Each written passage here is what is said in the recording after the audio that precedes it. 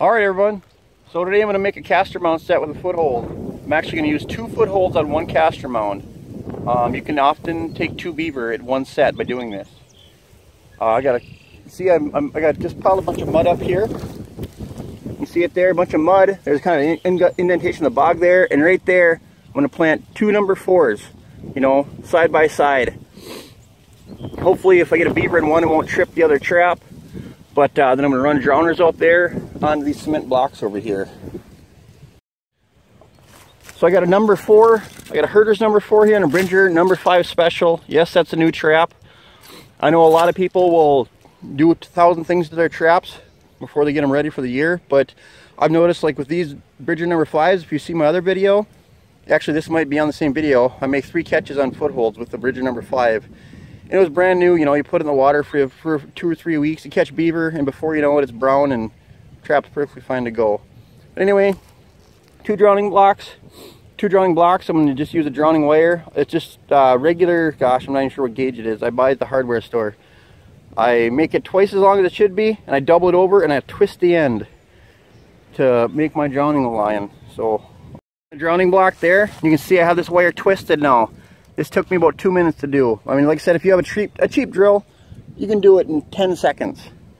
So anyway, that's probably, I don't know, I'd say 10 feet long. Now I'm going to slide my drowning lock over this here. I'm going to pinch this so it fits. Slide my drowning lock over here. And then I have 2 36-inch long T-bar stakes. There they are right there. Drive one of those into the ground right next to where I'm going to set the trap. Throw the drowning block out there, set the trap, do the exact same thing, put some lure up here, and bam, you're done. So I'll get a little bit more video of here setting the trap. Alright, so there's my wire right there. See my drowning lock on there. Here's this T-bar stake. Now I just push this stake into the bottom right up here where I want to put my trap roughly. There we go. Just like that. Okay?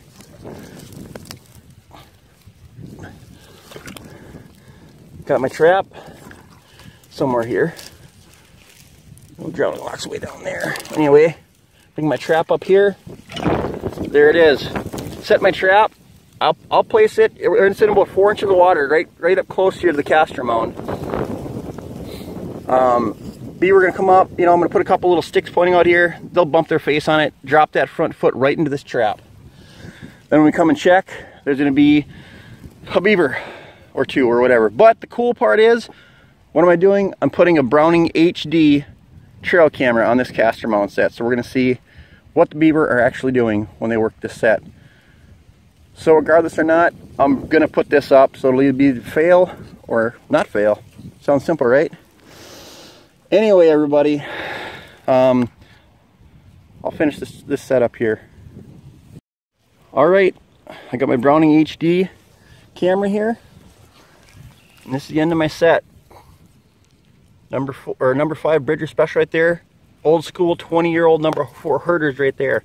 I bought that trap brand new. You know, it might not have been made that year, but I brought that trap brand new with my dad. I bought 4 of them, I got 1 left, and I can't bring myself to put it on the wall. He wouldn't want that. Anyway, fresh beaver caster and some Cavens beaver lure, fresh caster and some Cavens beaver lure. Beaver gonna come right in.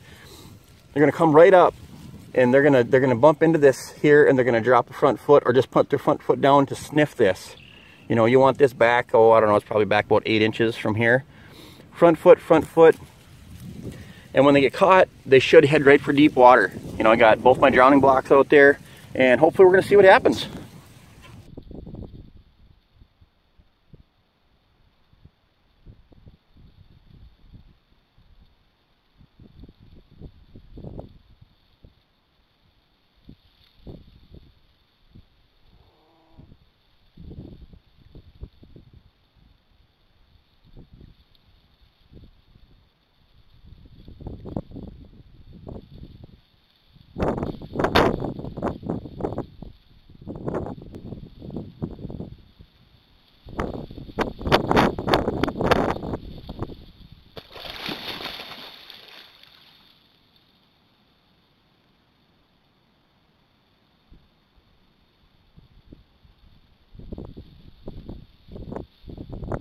All right, everybody, we're back at this set today.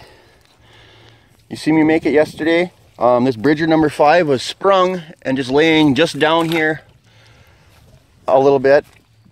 And I was hoping for a double, but what I'm assuming happened is I got a big beaver on this drowning wire here. I just pulled it up a little ways. But what I assume happened is this beaver, he got caught. It's a big beaver, and he just set both traps off. But I got this old Herder's number 4. You know, that trap's old. I trapped beaver with that with my dad many years ago. There's that big beaver. And just like I wanted, front foot catch on it. There it is. And that's a big female too. A lot of people will think, oh no, that's a big female, that's not good. No, that's good. For me. And for these landowners, because I'm trapping nuisance beaver that they have to get rid of. So this is what happened, okay? That Bridger number 5 was on that side. This number 4 is on this side, okay? Here's this beaver. His left foot is in that trap. That means his right foot would have been almost right over that trap. So that's probably what happened. This trap fired and he set both of them off. Anyway, basic beaver sets.